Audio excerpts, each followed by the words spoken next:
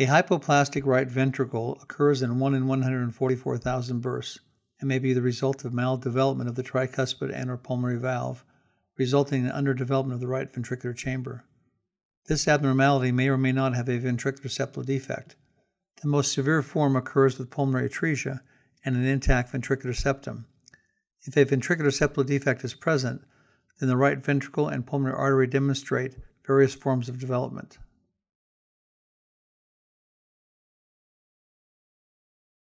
This is the four-chamber view demonstrating blood only entering the left ventricle. The right ventricle is hypoplastic.